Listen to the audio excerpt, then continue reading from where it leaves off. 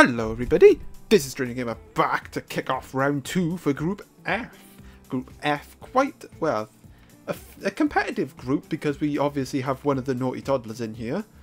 And yeah, we got 3 matches to go through here. Starting off with Rachitt going up against Jonas Chew. Diddy Darius taking on Dinohug. And then Arctic Warriors going up against Dinonerd. So I'd probably say a good opportunity for these two especially to put some breathing space between themselves and 4th place. So let's get on with it. Oh, bad lag there. In the red corner for Rachitt we have the T-Rex. The T-Rex, I would probably say the powerhouse of this team really. And we definitely saw what it could do in the last round. The blazing spin will do a lot of damage. Even though it's, I think this T-Rex is actually Hunter type. Ooh, bad lag there. Yeah, emulator seems to be lagging a bit today. I'm not sure why. Maybe, probably need to change some of the settings. But anyway, as for Jonas Chew in the blue corner, we got a Stegosaurus. Jonas Chew didn't quite happen for him in the first round there. Hoping to bounce back with a win. Oh, I don't know to fancy. I fancy Rachitt to do well. Wait, what? Oh yeah. It's because Rachitt wanted to use Rex, and well, obviously Rex is the default for the right. I thought I'd go with Max, but oh well. So we got Rex versus Rex. Ooh, and it's a tie. What's the chances this match ends in a draw? Ooh, the Stegosaurus getting the first hit. Okay, this is going to do a arse ton of damage. Jonas Chew starting off the way he wants to with a Quake Saber. Yeah, look at that. Earth Barrier coming in as well, strengthening his grip early on. Good start from Jonas Chew. Well, normally, because this T-Rex, well, as I said, I think it's Hunter type, so normally this blazing spin attack will do a crap ton of damage, but the Earth Barrier says no. I didn't do too bad actually. It did decent. At least it did damage. Oh, he went for it again, but Jonas Chew is having none of it. Stegosaurus giving Chew a 1-0 lead. This will be interesting because this is the first time that Rachitt will be basically playing catch-up. So we'll see how he deals with the pressure. Yes, I actually broke my headphones. I can still use them, but the one like thing is dangling off. So if it falls during the video and you hear a thud, then that's what it is. But yes. As for Rachitt's second dino, we got Alpha Allosaurus. Will Alpha Allosaurus prevail for Rachitt, or can Jonas Chew extend their lead?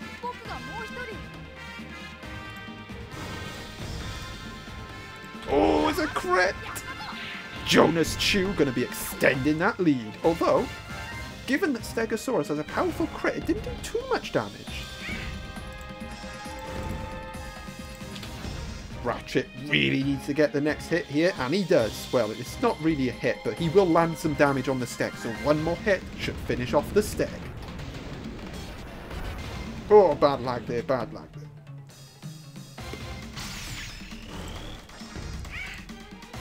Oh, it's a tie. Stegosaurus won't mind that, but there is the rocket, and it doesn't kill the Stegosaurus. However, this hit will kill the Stegosaurus. Just like in my grudge match video, Alpha Allosaurus laying a smackdown on the steg. Well, technically it beat Armitage, but you know. Allosaurus is Allosaurus and Stegosaurus is Stegosaurus. Ooh, this could be tough for Rachitt to get back in this match because Jonas' second dino is a Mapusaurus. The stretch skull model here, the Mapusaurus will have a big type advantage against that Allosaurus, and I expect Jonas Chew to use it well. So I think ACT Rocket here is going to be key for Rachitt to get back in this match. But don't be surprised to see Jonas Chew take a 2-1 lead. Well, he's going to be 2-1 up if he gets off a crit like that. Not much damage dealt though. Mapusaurus actually has balanced stats, especially for a fire dinosaur. Making it one of the more standout gods. Well, for fire dinosaurs anyway, because I find, well, Eocarcharia is obviously the big one, but oh, look at this. Here comes a ninja attack, but again, Allosaurus Alpha Allo's crit is not that powerful, so this won't do too much damage. It'll do some, but not a lot. Yeah, look at that.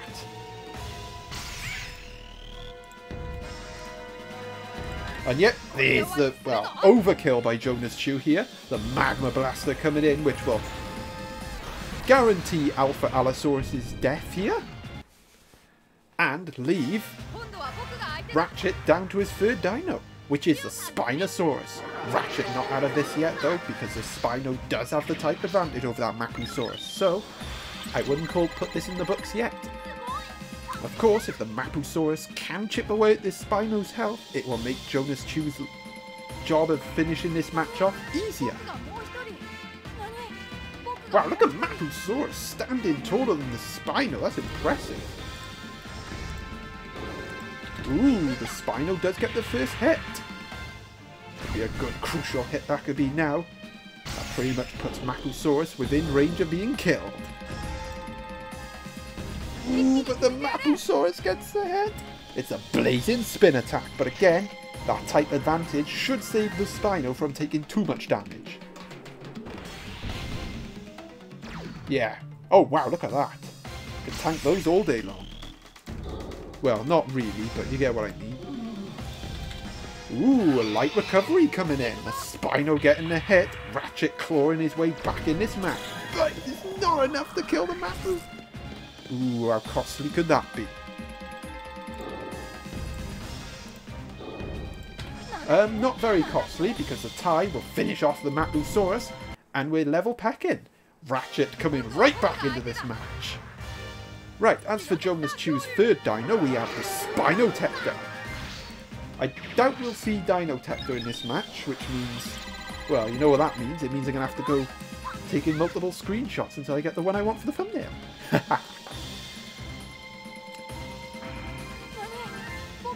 Look at this, it's a mirror match. You got Spinosaurus going up against Spinotector. Ooh, so Spinotector gets the first hit. That light recovery is definitely going to help here for Rachitt. Rachitt gets the next hit. Another light recovery coming. This might actually put Rachitt... Okay, no it won't. Not much damage dealt there.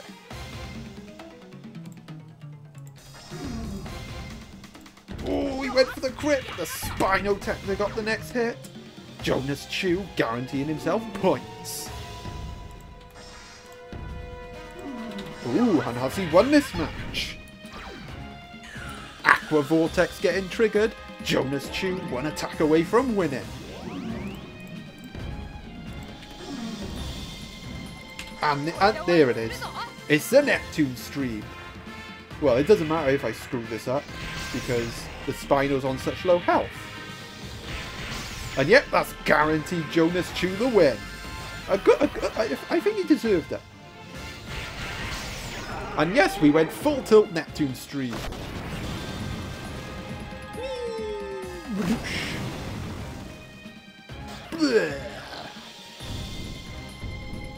Yep, no surprise there.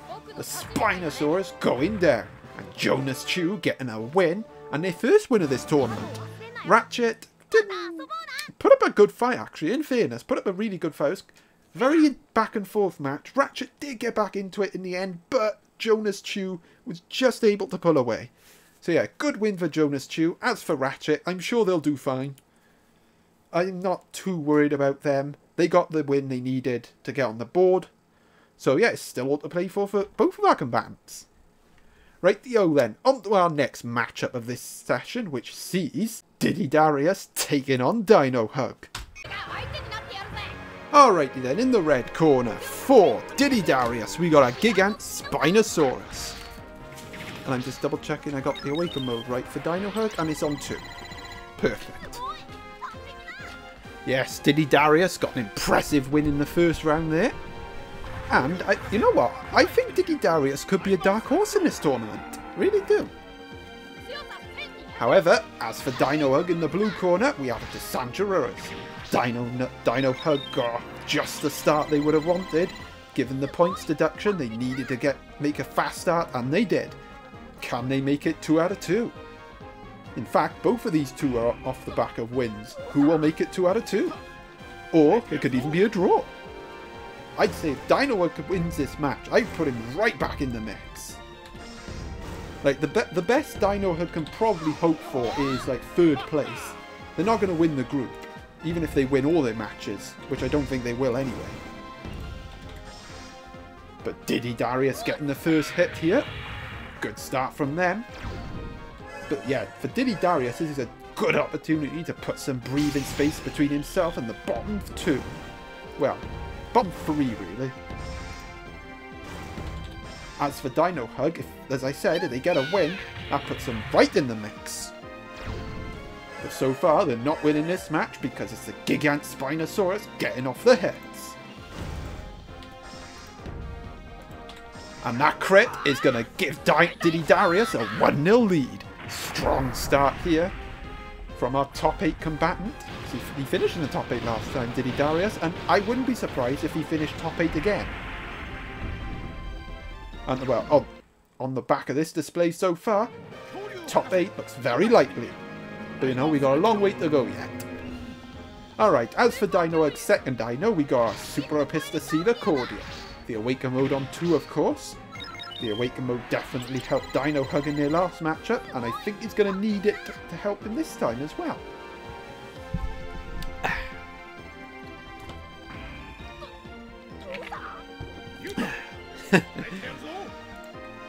Diddy Darius starting strong, hasn't even been hit yet. Look at this from the Gigant Spinosaurus, dominating so far.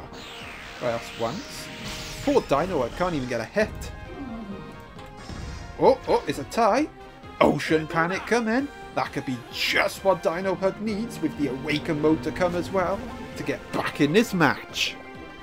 Because that means the next time, the worst he'll get is a tie, and he'll probably get off Ocean Panic again. Yep, there's the Shockwave effect. And here's the Awaken mode. Right, so Epistacida will be going for a crit. What will Diddy Darius's move be? Let's find out. Oh, it will also be a crit. Oh, no Ocean Panic though. That could be good for the Dinohug. Oh, another tie. Interesting. Another tie. 3 ties in a row. Kills the Gigant Spinosaurus. And Dinohug might be coming back into this match. Rightio then, as for Diddy Darius' second dino, we got a Margosaurus. Well, multiple ties, and Dinohug might actually take the lead here. He's only got off 1. Well, he hasn't even got off any hits. This is incredible. Yeah, no, Dinohug hasn't even got off a hit. And yet, he somehow killed the Gigant Spinosaurus. Oh, and he's got the crit! Look at this! From Dinohug! Aqua Javelin as well! Look at that all of a sudden! 1 hit! Well, technically he got the Ocean Panic off as well, but 1 hit and Dinohug is in the lead! Where has that come from? That's come completely out of nowhere. Well, he was in the lead, but now he's not anymore. The Amargasaurus getting Diddy Darius back on track. Look at that, though. Incredible. Dinohug right in this match. Alright, as for his third dino, we got a Super Saiyan Raptor. Well, and for Dinohug's sake, I hope it'll have the same impact the Epistacida Cordia had. Wow, this is incredible. 1 hit. Oh, Dinohug's only got 1 hit off this whole match. And somehow he's in this. Diddy Darius loses this match, he's going to kick himself. He's going to really kick himself if he doesn't win this match. Oh, it's a tie. The Amargasaurus going down. Well, again, this is completely out of nowhere. Oh, I shouldn't have skipped that. I just made it really hard to do the thumbnail. Balls. Oh well. Actually, no, it doesn't matter. I'll be using it's a Dinotector tank, isn't it? So I'll use the Dinotector form. But yes, okay, as for Diddy Darius' third dino, we got Tank Dinotector. Sand Trap will definitely help Diddy Darius now, stopping Dinohug from landing damage with tires.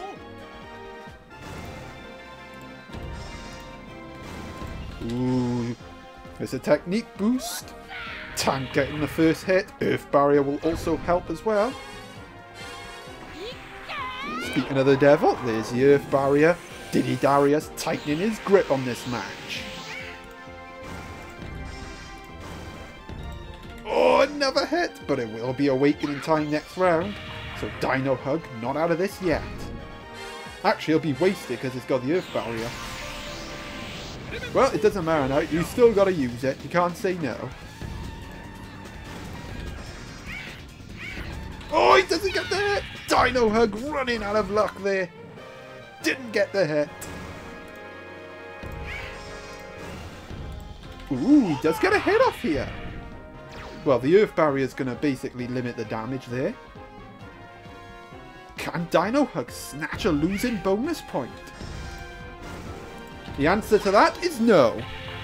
Well, that was a crazy match. Like, somehow, like, how the hell did Diddy Darius not get a bonus point win there? Insane. But yes, Diddy Darius getting the win against Dinohug and extending his lead at the top of the group. That could be a crucial result, that could be going forward. As for Dinohug, well, the fact that they won their first matchup definitely helped them. So they're still not out of this yet. Another win, and as I said, they'll be right in the mix. But after that, maybe a best fourth place team might be the best outcome for them. We'll just have to see, won't we? On to our final match of this session, which sees Arctic Warriors going up against Dinonerd. Rightio then, in the red corner for Arctic Warriors, we got an Alpha Kentrosaurus. Kentrosaurus. Both of these two started off with defeats, and both of them will be eager to get back to win. Well, will be eager to get a win on the board, especially after the first two results. Right, as for Dinonerd, in the blue corner, we got a Giganotosaurus. This Giganotosaurus definitely packs a lot of power, so Arctic Warriors is going to have to watch their back. Otherwise, this Giga will rip it a new one. Oh, no, hit my microphone. Alrighty then. Oh, I don't know who's going to win this matchup, to be honest. I think this could be a close one. Well, I hope for a close one. To be honest, I hope all the matches are close, because they're more fun. But Arctic Warriors getting the first hit there, and it's a banana surprise. Boosh. Ooh, the shockwave effect didn't activate, though. That's a tie. Quake Saber getting triggered there. That's another tie. That's another tie. Oh, the Kentrosaurus getting the hit. Giganotosaurus biting the big one, and Arctic Warriors taking the lead. But it's going to be tough to extend that lead because, as for Dinonerd's second dino, we got an Ulura Titan, which will have the type advantage over that Kentrosaurus, so Dinonerd can easily claw their way back in this match.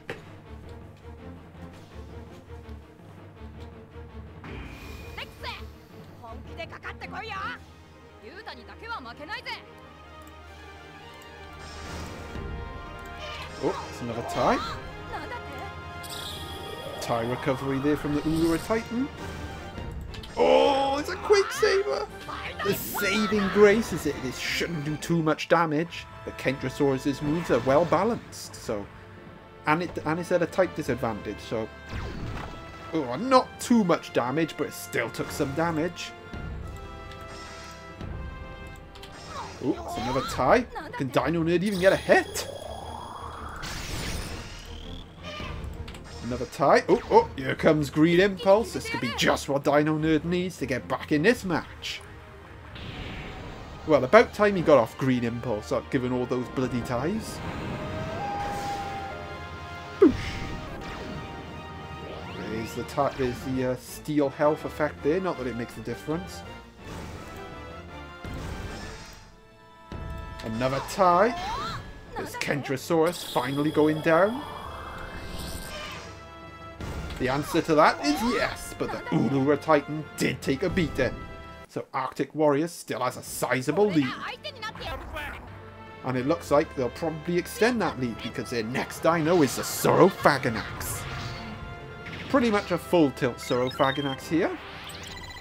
Oh yeah, definitely. Look at that power. Full tilt Saurophaganax. Well, this is going to be tough for Dinonerd. We need to get some hits on the board. We haven't even got a hit.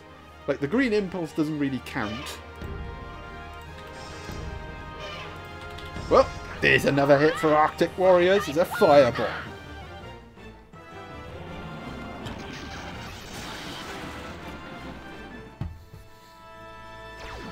Outtro Titan going down there. Right then, as for Dinonerd's third dino, we got a Super Therizinosaurus. I think it's going to need this thing to pull its weight here because, well, Dinonerd hasn't even got a hit in this match. It's just been all ties. The Kentrosaurus died through all ties and a green impulse. If you're good random number generate, you should give Dinonerd about 5 hits.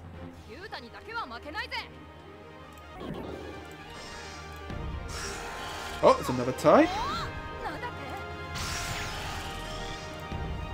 Hey! Dinonerd finally got a hit! Okay, the awake mode is on 3, so that's once.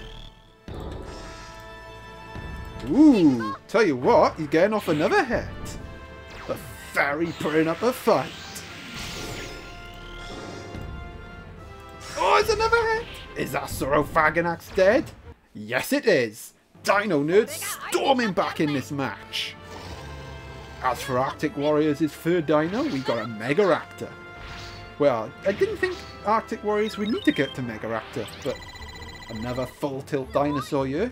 Not as powerful as the Saurophaganax, but still a mighty beast to contend with.